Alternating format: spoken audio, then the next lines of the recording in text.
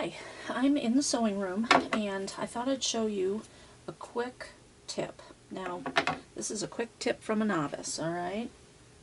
So, I am learning how to sew and I try hard not to make mistakes, but of course I always do. Everybody does. But one thing that helps me not make big blunders is testing things out first. That's why I save material. I have a bunch of material in here, just scraps from different projects I've made, and that's what this is, and that is what this is. One of the projects that I'm working on right now is to make a big tablecloth, well, a semi-big tablecloth, but I wanted to have batting in it too, so that when I put pans on it, it's almost like a hot plate and things don't get burn my table. So in order to put my batting in the middle of my material, I needed to do a trial. I wasn't sure how it was going to work, so here are two pieces of material and my batting is in the middle. And I'm going to I sewed the three sides and I'm going to turn it to see if it works. And look, it does not. I have a piece of material on the outside and the batting is on the outside.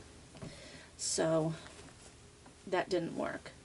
By putting my two pieces of material on the outsides and the batting on the middle and then sewing, that did not work.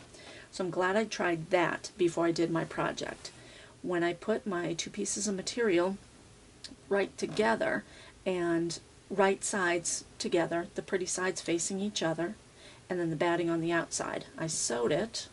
When I turn it around, the batting stays in the middle. Now, a lot of you probably already know that, but as a novice, I'm still learning. And so this was a really simple thing for me to do. Try it first before I ruined my material. And there's a Barbie purse there. That's kind of cute. I don't know what I'll do with that. But this is the material. This is my project.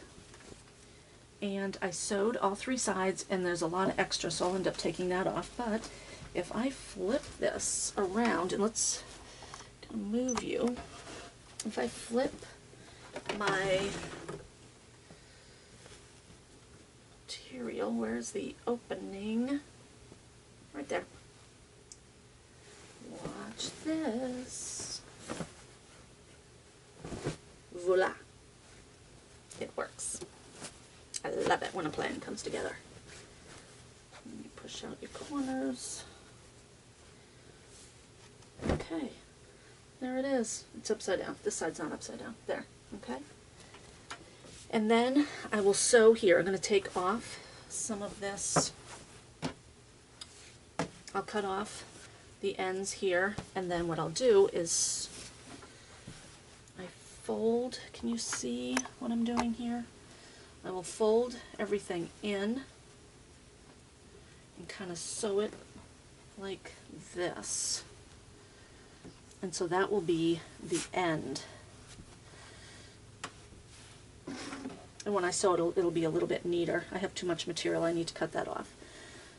And that'll be just a simple tablecloth. And I'll be able to put my hot dishes on here without burning my table. And I'll use this out in the shop when we're cooking and eating out there. And I'll also be able to use it in the house on my nice wooden table. Isn't that cool?